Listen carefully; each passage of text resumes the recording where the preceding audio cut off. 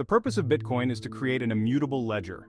However, for this ledger to be practically used, it must be able to handle a large number of transactions with low transaction fees through scalability.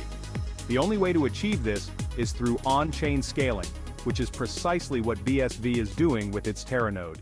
On the other hand, BTC has abandoned on-chain scaling due to a misunderstanding that on-chain scaling would make decentralization impossible. They believe that having a large number of home-full nodes, which in reality serve very little purpose, is essential for decentralization. To enable full nodes to be stored at home, they think they have to limit the block size to 1 megabyte.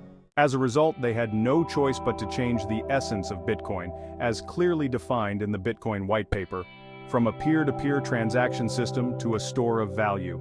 Despite this, BTC has managed to retain the name Bitcoin due to the collusion of many stakeholders, which is deemed to be a crime. However, there were many people who criticized the abandonment of Bitcoin's original purpose.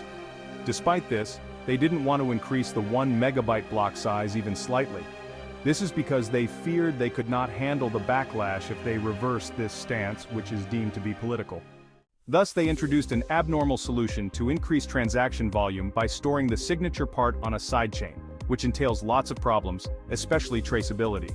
In addition, the transaction volume increase achievable through seg-wit was merely fourfold. So, they decided to create an off-chain system capable of handling a large number of transactions, which is the Lightning Network. Additionally, since most transaction records are stored off-chain and only the final results are recorded on-chain, issues of security and integrity are inevitable. As a matter of fact, it can be said that they destroyed all the advantages of the blockchain by pursuing off-chain scaling. Therefore, the only way they can truly revive BTC is by restoring all the OP codes they themselves removed, lifting the block size limit and pursuing on-chain scaling. However, this approach has already been pursued by BCH and BSV.